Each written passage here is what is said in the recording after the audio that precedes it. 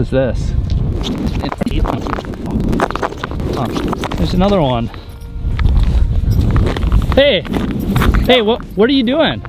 Why are you leaving all these potatoes everywhere? I'm spudding my way out. Safety first, everybody.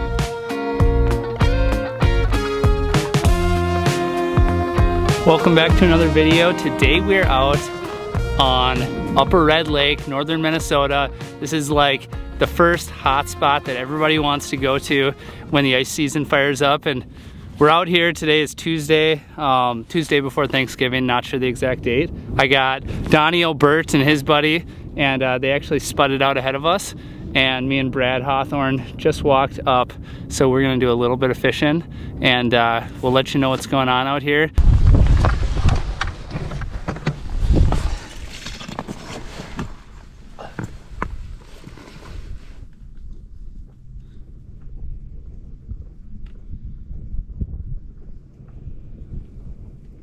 Ooh, there's one. Come on, he's coming back.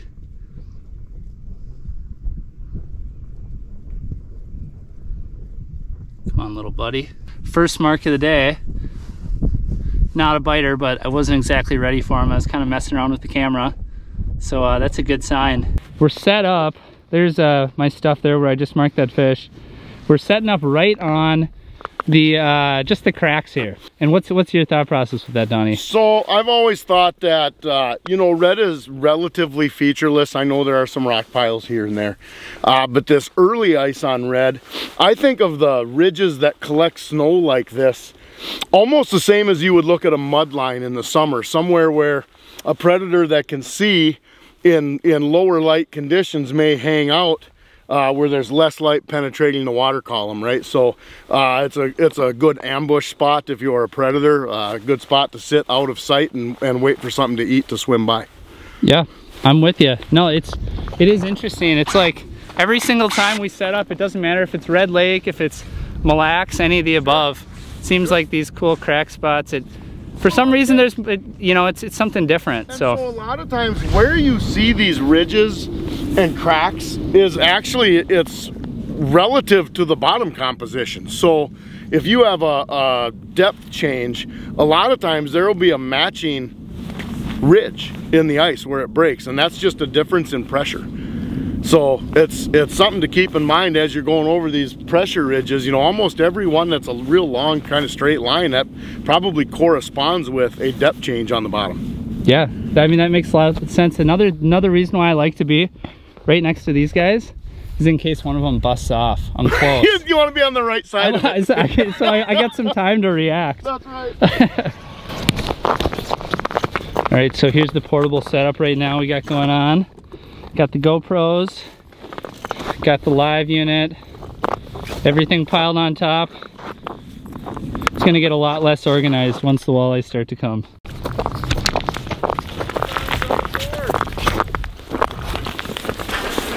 Well, what do you think about that? Well, that's the first one of this ice season, 2022. Got her on that glass buckshot. That's a secret color there, don't look at that. Don't look at that. Oh man, the first one always feels so good. Nice. Yeah, we'll take it. That's a good start. Yeah, that one smoked it. Oh, that's a sandwich. Oh God, yeah. Yeah. Perfect Red Lake sandwich. Oh, now it's definitely a sandwich. Well, it was gonna be a sandwich regardless. That was that. All right, so this is the very first trip of the year, and when I'm out here, I like to keep it super simple. I packed really light. I actually have like that smallest sized otter pull behind sled, and as far as presentation goes, I'm just gonna start with the very simple little perch colored buckshot. It's nothing crazy. I don't like to do anything fancy early on. One thing I do like to do on red is use baits that are a little bit more aggressive as well, so I probably will bust out a puppet minnow, might pull out a lipless crankbait as well at some point during the day, but that's what I'm starting off with today, and then, you know, we're gonna go from there and see how things go. It's coming in real slow, and the second I say a word, he darts off. right. Ooh. All right, so we just made a good size move, and we were sitting at about 9.5, and now we are out. I don't know, we're gonna find out. I'm gonna drill some holes. We were not seeing a ton of fish. Fished a few hours and caught a couple. So my thought process is get moving along. You know, early ice can be a little bit tough. And when I say early, I mean like super early ice. You know, when it just caps over, the bite can be a little bit slow. So with that in mind, I'm just gonna go to a place where we're gonna see some more fish.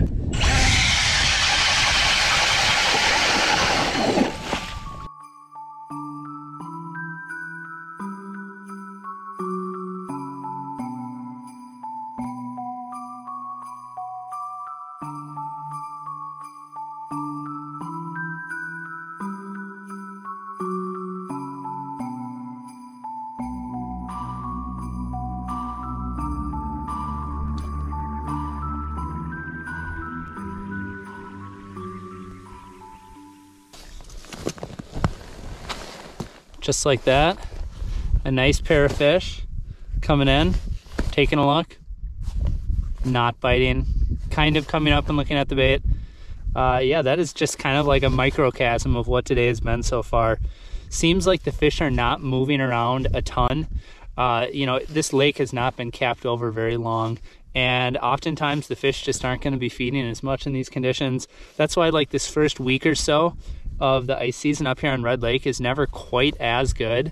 So like if you're the first one out there, you might be the first person, you know, one of the first people to catch a walleye in the state of Minnesota. But with that being said, usually the very, very best days do not happen right away on this lake. And they're just, the fish just aren't always going to be in a super good mood. And those two fish coming in and, you know, barely even looking at the bait is a great example of what you'll often see this time of year. So that'll be way better. Yeah. Whoa, dude, I got one right here. Right here. I'm gonna get bit. Yep, you're getting bit. Oh, I almost. Oh, crap. All right. Oh no. The camera wasn't running, but you guys did see it right there on the Mega Live. This thing came in so stinking angry. Like, oh my word. God, I just turned the GoPro off because we were about to wrap this day of fishing up.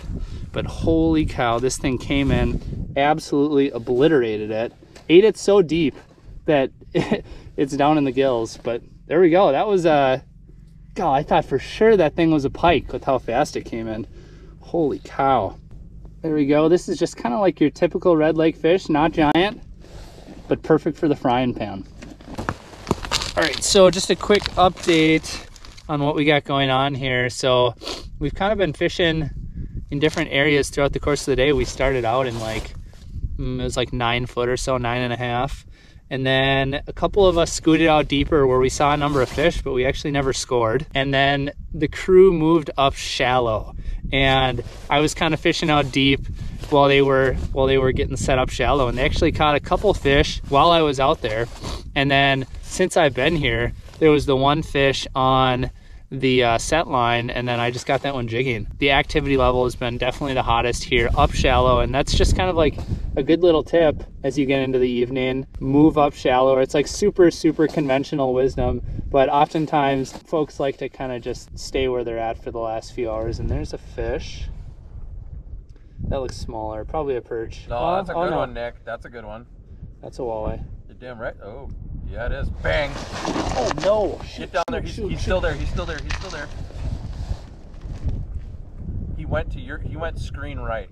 Okay. Looks like he's gone. That's a good tip for people. Like when you know which direction your fish went, screen right, you know? Yeah. Shoot. Not to pull a salt in that, but that looked like a magnum slot. Yeah, that did look like a pretty good fish. Well, yeah. Oh, Brad's got him. All right. There we go. Dude, I think this was your fish that came in and bolted on your Mega Live. But here, I gotta show you something. Glass buckshot. Down the hatch? Down the hatch. Like that is, so if you guys are coming up, by far a little bit slower day today, on upper red, but definitely the glass buckshot. If you need to seal the deal on fish that are coming in and like slow days where you have to call them in from a distance, the glass buckshot is the deal.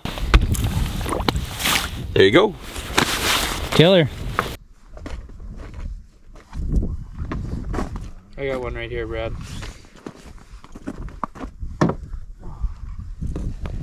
Oh, that was a hard swipe. Brad. Get him. There we go.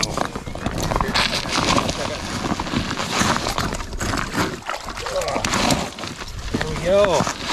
There you have it. Red Lake walleye. And we're losing light here, Brad. I think we should take off. Yeah, time to get going. Brad's like packing up. He's ready to go. And I'm just like aggressively jigging. So anyway, I'm going to get this guy back, or should we keep him? What do you think? Oh, I'm hungry. All right, we're keeping him. All right, but we're also going to take off. Now that you spent the day out here, Brad, what would you say is like the Red Lake report as far as like conditions? And well, I can already say the bite's not particularly good, but that could change real quick. Yeah, Red Lake, like the bite's usually, it's usually good, right? Yeah. It's what I see is usually the first or second time out here, it's usually a little slower, and then it just progressively heats up until it peaks and it falls off. But I would say that this year on red, from what I've seen today, red is shaping up to have like the best ice year it's had in 3 or 4 years. Yeah. So like this video, I guess I'm going to try and get it out tomorrow, which is Wednesday. Yep. And like if someone's looking to go out like, I don't know, day after Thanksgiving or something, like conditions are pretty decent, probably still going to be walking. Oh yeah. I would, it's hard to say because the ice grows so fast on this lake. There might even be people allowing, you know, ATV traffic on Friday or Saturday. I'm venturing to guess they'll probably do a walkout, but like they might be seeing 6 to 8 inches by Friday or Saturday. Yeah, know? I mean, there's already like quite a few. Someone pulled out here on the ATV and only got so far, didn't drive all the way out. But yeah, so this, I guess, long story short, there's a lot of ice, a decent amount of ice. Biggest thing I would recommend is going on Facebook. Couple Facebook pages to recommend. The Real Upper Red Lake Report's a good one. JR's is a good one. Yep. Rogers Resort's a good one. Westwind's a good one. All those places usually have good reports right on their Facebook page. And yeah, that's about all we got for you in this video. I'm gonna put a video right over Brad's face right now. You can click on, that's actually me fishing with Brett last year, Mr. McComas. And we were on Red Lake last year, first ice. And you can watch that video. There was a little bit more fish catching action.